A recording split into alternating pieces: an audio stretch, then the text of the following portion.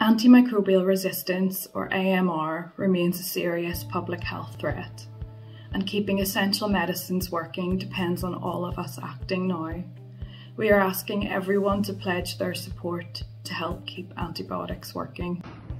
As a mum and nurse, I pledge to use antibiotics responsibly so that when my daughter is older, she is still able to benefit from them.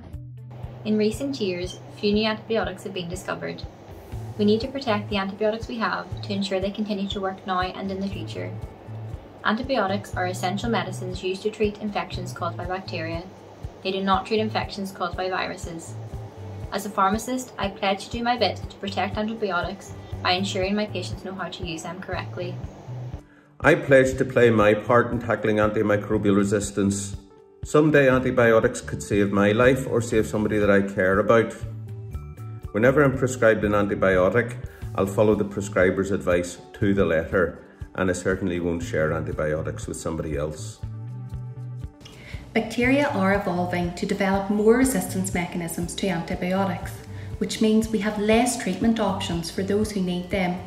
In order to keep antibiotics working longer and save lives, I pledge to work alongside colleagues to stop antibiotics being used inappropriately and to continue to spread awareness on appropriate antibiotic use.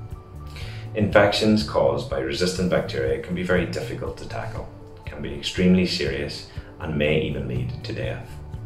As an ICU doctor, I pledge to continue to tackle antimicrobial resistance. Next time I have a virus such as a cold or sore throat, I pledge to let my body recover and use self-care first. The future of antibiotics depends on all of us using them properly. If we continue to use antibiotics at the current rate, we could face a return to the days before antibiotics, when people died from simple infections and where the risk of infection made routine surgery life-threatening. Antimicrobial resistance is a threat to you and your family's health. As Chief Medical Officer, I pledge to do my bit to keep antibiotics working.